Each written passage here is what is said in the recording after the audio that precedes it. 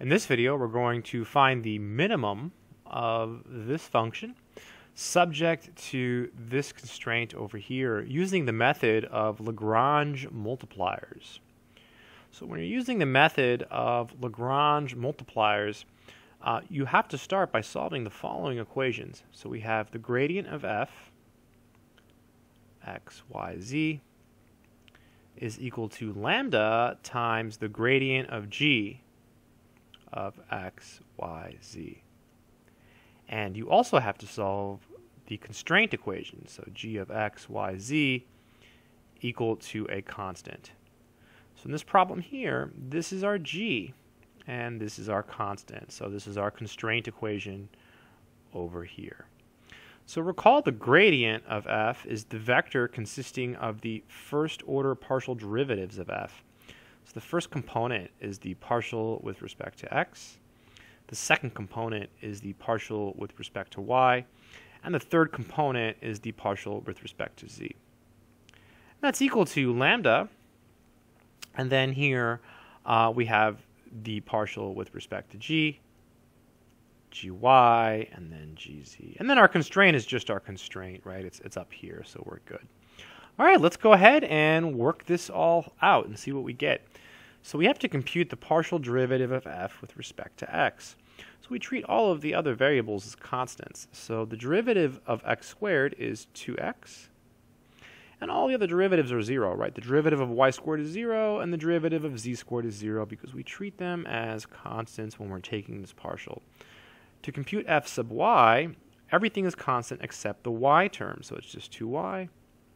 Likewise, to compute the partial with respect to z, everything is constant except the z term, so we get 2z. And this is equal to lambda.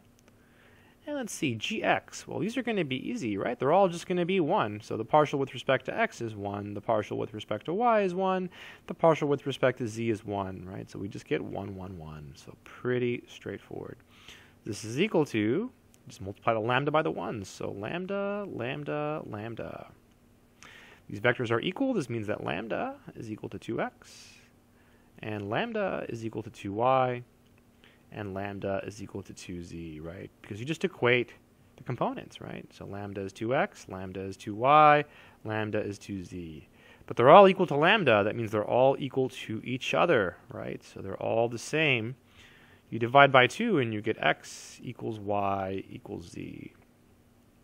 So you may think we're stuck, but we're not, right? We're not stuck. This is the point where we go to our constraint. So let's do that. So our constraint is up here.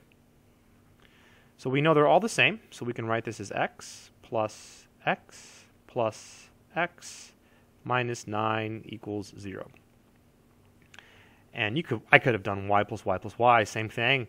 So 3x minus 9 equals 0. And then add the 9, so 3x equals 9. Then divide by 3. So divide by 3, divide by 3. So we get x equals 3. Now that we have x, well, we know they're all the same, right? So that means that y is also equal to 3 and z is also equal to 3. How nice. Now we're done, right? We just take these numbers and we plug them in here, and that's going to be our minimum. Boom, piece of cake. So f of 3, 3, 3. This is a lot easier than I thought it would be. This is going to be 3 squared plus 3 squared plus 3 squared. So 9 plus 9 plus 9, which is 27, because 3 times 9 is 27. And that, my friends, is the minimum. So that's how you use Lagrange multipliers. I hope this video has been helpful.